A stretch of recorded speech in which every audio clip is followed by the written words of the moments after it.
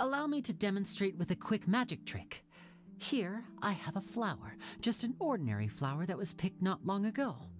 Watch it carefully now. 3, 2, 1.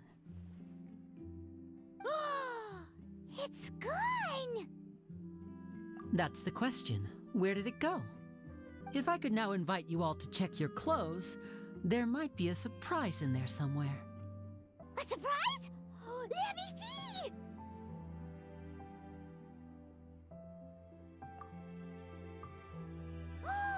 It's right there! But how? You haven't moved this whole time! Might I presume that you are well versed in floral symbolism? For example, magicians often use rainbow roses in their flower-related performances to represent passion and romantic encounters. But you used a Lumidu spell, which, if I'm not mistaken, allude to separations. Watch closely. I have a flower in my hand. You liar! There's nothing in your hand! We ain't going along with this! Huh? My goodness, you're right. But I could have sworn I brought one here with me. Now, have another look around. Maybe the flowers appeared somewhere else. Really? Let's see. Wow, there it is! Oh, this is a different flower from the last time, right? This one's called, oh yeah, a rainbow rose. Oh, we went to the cemetery and Lyney did a private magic trick just for us. Actually, glad you mentioned it, because that reminds Paimon. Guess what? Lyney started using rainbow roses in his tricks. What?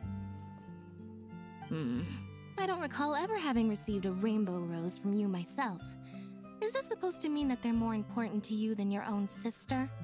No, I just, Please, take good care of that rainbow rose. I'd be really upset if you lost it. So I went up and asked him to do a trick for me. Aw, that sounds so romantic. What trick did he do? It was with a flower. He took it in his hand, snapped his fingers, and it magically appeared on my head. I was so happy that day. No one had ever given me a flower before that. Oh, that's so cute!